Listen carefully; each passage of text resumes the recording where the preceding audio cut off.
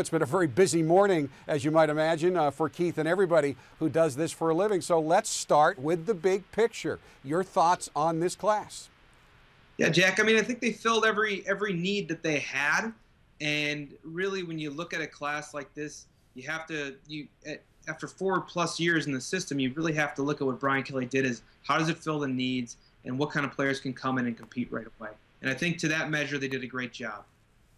I know you have written an evaluation of each and every player who signed. And folks, if you are interested in watching that, all you have to do is go to the Inside the Irish blog on NBCSports.com. Were there any surprises for you at all? Again, just one signee today, but he's a good one. Daniel Cage, the defensive lineman, who I think does elevate this class. Yeah, I think the work that the staff did to kind of pivot and really make adjustments on the fly shows the great work on Daniel Cage and Pete Muckwa, who are two guys that could really come in and make a difference at nose tackle and gives the Irish some versatility between 3- and 4-man fronts. I really think that what they did at linebacker, too, really infusing some athletic guys, maybe some guys that are a little bit off profile when you look at some of the things that traditionally have been done, but they've, I can't find a way to call this class anything but rock solid. Where are they getting the impetus to maintain their momentum? Now, obviously, they did a great job capitalizing on the momentum of getting to the national championship game last year, as you pointed out in your blog a couple of days ago. 14 of these young men were signed before Notre Dame even played a game this fall, but they continued to pick up players and keep those 14 intact during a season that was not what they wanted it to be or what a lot of people thought it would be, but they didn't seem to lose any momentum in the recruiting area. Why is that? No, and I think it's a combination of a lot of things. I think when you think of the narrative of how to get a kid attracted to a school, you have to appeal to what appeals to them, whether that's playing time, whether that's a fit at a university, whether that's a coaching staff or a new coaching staff, a new coordinator like Brian Van Gorder. Notre Dame isn't any less attractive to players because they lost 4 games this season after going to the national title game. I think you can make a pretty logical explanation why that happened.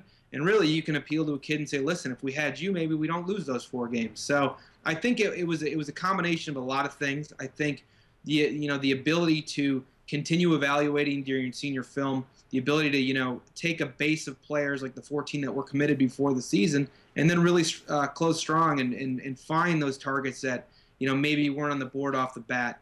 Find guys like Johnny Williams that are close to home and really win the long battles on guys like Miles Morgan and Tyler Luatua. So it's a combination of everything, but really, the Notre Dame brand isn't any weaker today than it was last year. It just might not be at the top of the headlines right now. Does this class show any more flexibility in terms of the type of players recruited? For example, if you look at the linebackers in this class, they may not be as large size-wise as some of the previous linebackers, but they may be more athletic. Is that a change maybe in philosophy? Yeah, I think so. I mean, for the first time, you talk to somebody who follows this pretty closely, and I spend far too much time reading about this as well, and I think a lot of us do. But for the first time, they really are recruiting outside of profile. I mean, you don't usually see, at least in Brian Kelly's first 4 groups, you didn't see 215, 220-pound linebackers. You saw big thumping guys that could, profile as an interior linebacker, and then, edge players that are the size of Ben Council. This looks like the ability to address some of the maybe weaknesses Notre Dame has athletically when a defense spreads them out. I think it also gives you a lot, the ability to be diverse and cross-train with some guys, and that could be a defensive end, that could be an outside linebacker, and some inside linebackers that have the ability to play sideline to sideline as well. When you look at this class right now compared or combined with last year's class, 2 consensus back-to-back top 10 classes. How does this help? And let's look at special teams. Coach Kelly, very open in that some of their special teams deficiencies were the fact that they really didn't have enough talent depth to be as good as they would like to be there, and they had a lot of starters on special teams. How do you think these back-to-back talented classes will help in that area? I mean, it can't do anything but help, and I think when you follow up a nice big number like last year with a nice big number like this year, and you finally push into that 85-man roster limit, that's when you start to develop the kind of depth and the kind of competition that can allow you to, establish younger players in that first year of contribution as a special teams player, and then they kind of evolve up the chain. So last year was kind of the perfect storm on why special teams were poor, in that there were a lot of injuries. A lot of the frontline guys, it's okay to play starters on special teams when you're feeling okay about their backup. But when, you lose 11 guys in the two deep on defense and you're relying on, an inside linebacker and then a walk-on behind him, you've got some problems. So I think it was a combination of a lot of things last year, but I do think a lot of these freshmen can kind of make their name on special teams to start off. Give me your evaluation of one of the critical positions in this class that I know the staff is happy with how they did, defensive line. Yeah, I mean, it's a great pull. And I think Brian Kelly was just talking about a little bit ago is who knows what some of these guys are going to be. Once today is over, you're not a five-star player anymore. You're an incoming freshman. So, whether it's Grant Blankenship, whether it's a guy like Jonathan Bonner, the two guys that they pulled recently with Cage and Makwa, I mean, that's where it gets fun. Andrew Trombetti, if you talk to some people, they think he's the best player in this recruiting class, and he's on campus right now. So, I mean, this is the fun part. This is why we watch spring football. This is why we spend months in the offseason talking about it. It's the guessing game, and it's really going to be watching a lot of these guys develop at a position group where there are not a lot of proven players. So the opportunity is there if someone wants to take it. You want to get to the point with a program where it's hard for freshmen to see the field, but you also want to be recruiting freshmen that are so good that it's hard to keep them off the field. So both short-term and long-term, as you look at this class, who do you project to be the biggest impact players, both short-term and then long-term? I think you got to look at Niles Morgan, the inside linebacker from Chicago. I mean, if you could make a really good argument that he's the most important recruit in this class. Long-term, you got to think about guys like Nick Wisher, a tight end that, Brian Kelly just called probably the best set of hands and best pass catcher in the country in their mind. Obviously, two really big offensive tackles and Quentin Nelson and Alex Bars. Those guys are elite players that in other classes they'd be, widely celebrated. I think Nelson just was awarded a 5th star.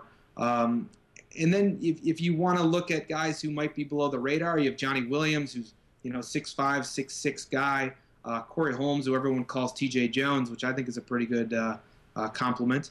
And then just a lot of the the interesting characters like Jay Hayes, who's been around for so long that I think people forget that he had a really impressive offer list. So I'll tell you a bunch of names, so it makes me sound smarter soon. But I think this is a fun group, and a group that may not have the 5-star wattage that last year's class did, but I think top to bottom is really strong.